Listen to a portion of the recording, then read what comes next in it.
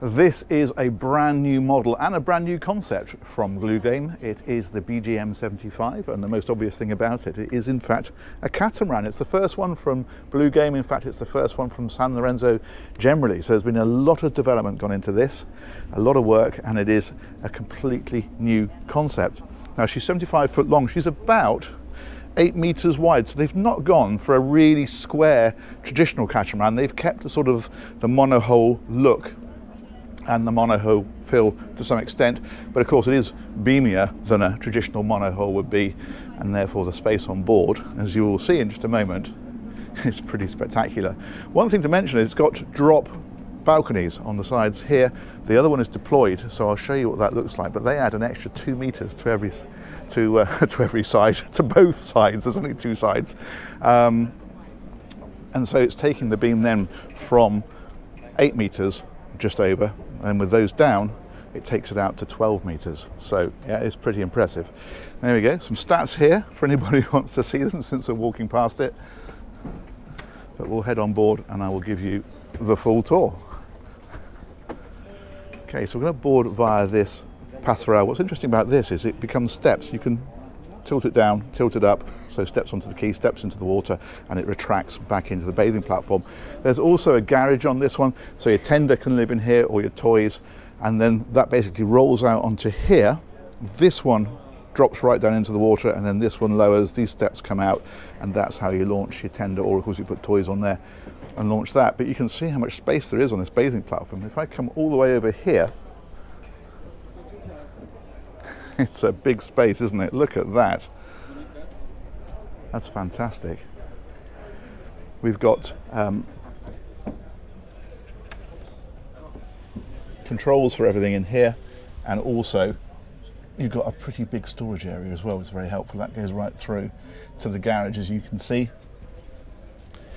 So that's a handy little spot, and then these steps take us up once we've let this nice lady come down. Nope, changed her mind. On we go.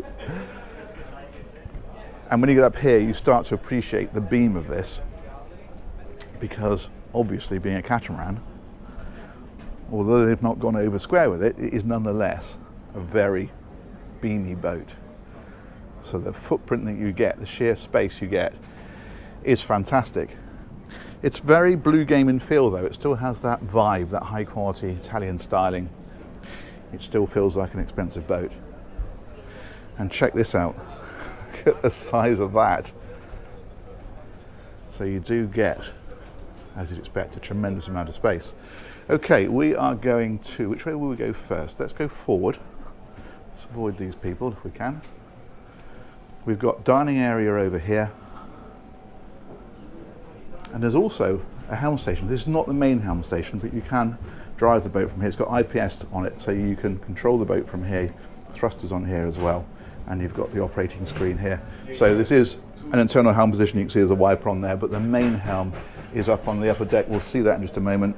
But we're going to head down first of all, and I'll show you what's going on down here. First thing we've got, I think there's cooking going on. I don't think it's a fight. This is the owner's cabin. Look at this, full beam of the boat. What's interesting is, despite being a catamaran, quite often with catamarans they use the hulls and you sort of drop down on both sides. This one they've kept it flat all the way across, so you don't have those steps up and down. And you can actually see the shape of the hull where it comes up at the front. It's just very carefully moulded in. That's rather nice the way they've done that. In here we've got the ensuite. Shower, really good size, is in here. Of course, this is the thing with catamarans, isn't it? You're not short of space. And beautifully finished, as these things always are. And then toilet, bidet in there.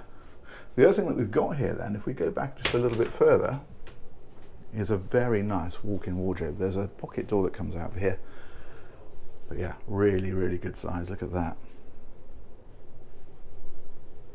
Very nice indeed. AV equipment, of course. Nice Eames chair over there. Lovely. If we come around a little bit further, we've got crew areas then coming on down into this hull.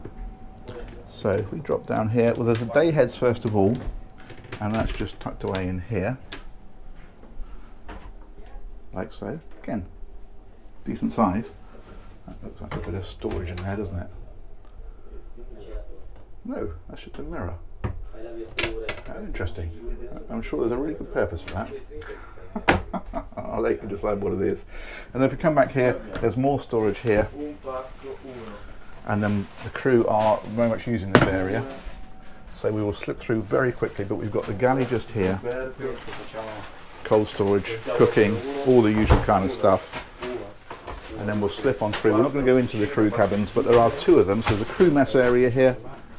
We can see one of the cabins here with bunk beds. There's another one with bunk beds back there. And then that's through to an ensuite to this cabin. And I think it's shared with that one as well, if I remember rightly. TV in here.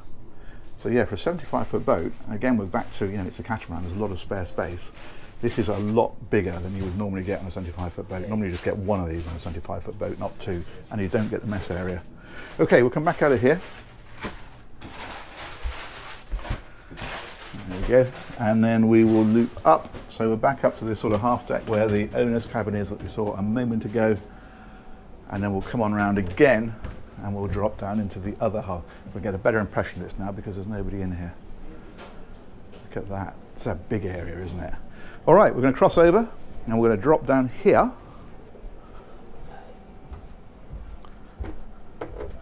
And there are two cabins down here, they're pretty much identical. That is some of the AV equipment. Oh, there we are, split up. Even better. And then if we spin on around,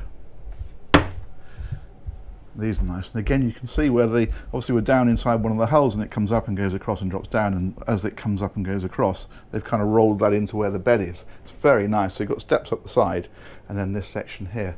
It's quite cleverly configured, really. We'll come right across, do a little mirror wave. Have a look at the ensuite. And there's a big shower in here as well, big rainfall shower. There we go. On this side, little area to tuck yourself away. Also in behind the door here, we've got some nice storage areas. Storage solutions. That's what I call them, isn't it? Everything's a solution these days. Never a problem. Let's cross over. It's pretty much the same, this one. Double bed. Just want to tuck yourself away. The ensuite and the shower. Nice big windows in here as well. Lovely. Alrighty, and again, the storage solutions. That's my new word of the day, or words of the day. All right, we're going to come back up here. We're going to take a look at the upper deck. Have a wander around the outside as well, and then we'll have a look in the engine space. This is a bit of storage, like so. So you can put your crockery in there if you wanted to. There's a wine cooler in there as well. In fact, it looks like there's a bit up here as well. So look at this. Ah, how intriguing. Oh, it's throttle controls, because normally you just use the IPS for manoeuvring, of course. But you have that as well. Interesting. I'm going to guess that there's laundry facilities in the crew area. It's bound to be, but because it was being used, it was a bit of a dash through, but we'll assume that's where they are. Okay, let's head across here. We've got these steps that wrap us up and round. It's all lovely, the stainless steel work on these, isn't it? Gorgeous. Look at this. And this is the upper deck. So what you got out here is your external dining area. It's under the shade of this hardtop. There's a nice social area again. You're getting the beam, aren't you? Because you've got this dining area and you've got room for a big settee, sort of social space over here, and then you've got the sunbeds back here. A lot of this stuff is freestanding, so you could lay this out pretty much how you wanted. If you want to put these sideways on or something, no reason why you shouldn't. Let's come right back around here.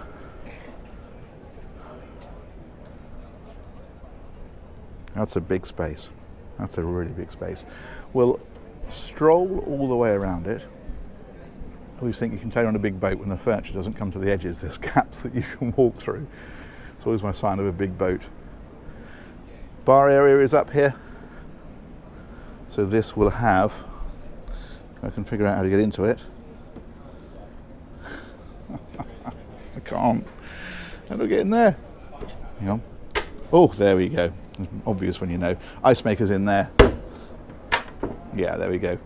Cupboards and so forth. I didn't want to pull too hard in case I was putting in the wrong place. There we go. And then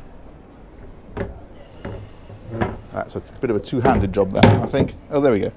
Sink underneath there. I'm going to guess that that one's probably a barbecue, isn't it? Yes, it is. There we go. Lovely. And then this is the main helm position. Now you can enclose this. There are these tracks here, and you can put clear screens all the way around. So if you want this enclosed, you can have it. But obviously on a day like today, you want it open. This has got Garmin's surround vision. So you've got it, it's a little bit like on a car.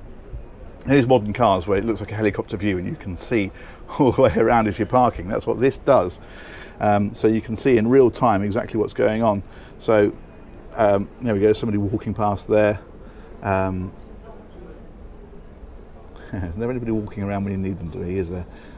You can see here people wandering around. So it's, yeah, just like the sort of systems you get on cars, it's now on boats. And these are the lines here measuring distances. So 1 metre, 2 metre, 3 metre, 4 metre typically. So as you're docking, you can see where you're putting it. If we move our way across, we've got the operating system for the boat in behind this one, so you can get into lighting and all that kind of stuff. Navigation is in here, of course. Tanks and valves, all that kind of stuff, all configured from there. Throttle controls, IPS joystick, and one of these lovely, lovely Bluegame stroke San Lorenzo wheels. Fantastic. VHF radio, and then you can walk right around this, stand right at the front, get a tremendous view. Look at this.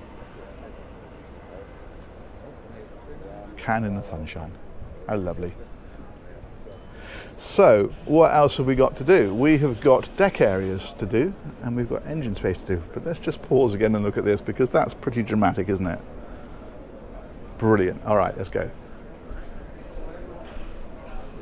So back down this stairway.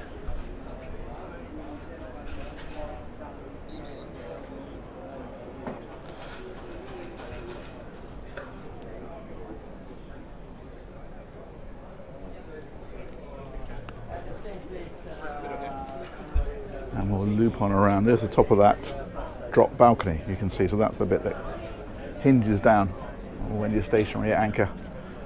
There we go. You're generally stationary at anchor if everything's going well anyway. Let's wander up here. This is going to take us up to the foredeck. And what we've got here is just a really nice lounging area, entertaining area. What do we want to use it for? And in fact, if we come right round here, you can see there's like a well that you step down into. And that makes for a very nice area. You can drop that one down and complete that as a sunbathing area. And likewise, this is the table underneath here, the same. There you go, you can see the leg for it. So that can be brought up. So this can be a dining area or a relaxing area or just a big, big sunbed. And that's how she looks from here. Quite a unique looking vessel, isn't it? Let's head on round. Actually, you can see, it's a smaller boat to be fair, but you can see the difference. Look at the beam on that. I'm not sure which model that one is. I reckon that's probably about a 68, something like that, at a guess.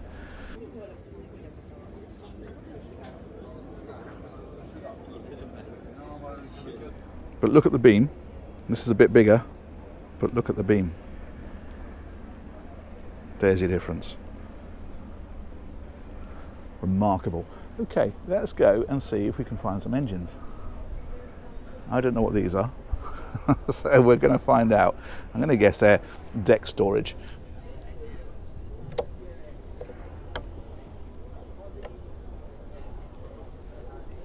Oh, it's an adventure, isn't it? Ah, I think I've just locked it. Hang on. Yes. That's exactly what they are, deck storage. So canopies, that sort of stuff, fenders, warps, etc. There we go. And close that over and that'll confuse whoever left it open. Okay, let's head down here. These little chaps here are spare cleats, so if you need to use these, you can bring them into play just by doing that with them, which is rather nice. When you're not using them, they fold away. And they've even put little stainless steel fillets there so that when the ropes go over, they don't rub on the gel coat. All the details. Okay, engine hatch is back here.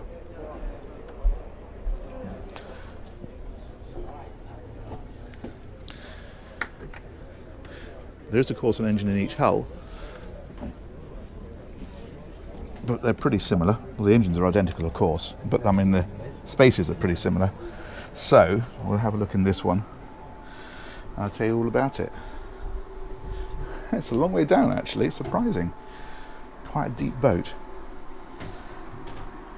There we go, and we're in. So what have we got in here then? We have got a Volvo Penta D8 IPS 800, and I know that because it's written on it. But a bit more information for you would be the fact that this is a 625 horsepower engine. There are two of them, as I mentioned. There's another one in the other hull, and these are giving the boat about 25 knots apparently and cruising at around 20. What we don't know is the range, because this boat is so new. Nobody's actually done the figures on it yet. It's come out of the factory and come straight here, so they know how fast it goes because they brought it here, but they don't know how far it goes yet. So those figures you'll have to get from the dealer if you're interested. IPS pod is back there. You've got a jack shaft on this one to connect it, so it brings the engine forward a bit, and then stuff. I'm not sure what that is. Generator is in here. We've got fuel filters in here. We've got fire extinguishing system in here. And we've got some of the battery management Garmin stuff in here as well, but this blue stuff is all battery management, so charging, that was a battery charger for example. There's an inverter up there. Also got a switch panel in here, so all the circuit breakers are tucked away in here. Yeah, but you know, I talk about headroom then sometimes in engine rooms and say, look how much room there is above my head. Well, on this one, that's how deep we are. I cannot actually reach the ceiling from this part. Obviously it drops a bit here, but even down in here, it's still very, very good. There we go. That's about that. Let's come back out. As I say, another engine room in the other side, pretty much the same. There we go. And we'll drop that one down. I'm always worried about we're going to lose people down there while I'm down there and somebody's not watching where they're going, but so far so good. There we go. I don't need to lock it, so I'll leave it as I found it. All right, let's come back up onto the bow to finish off. Check out this amazing view again. So there we go, that's about the size of that. Massive thanks to San Lorenzo UK, they organised this tour. I'll put a link to those guys in the description. Huge thanks as ever to you for watching it. Let me know what you think of that one. I think that's something a bit different and very interesting. And we'll catch you on one of these real soon. Take care, bye-bye.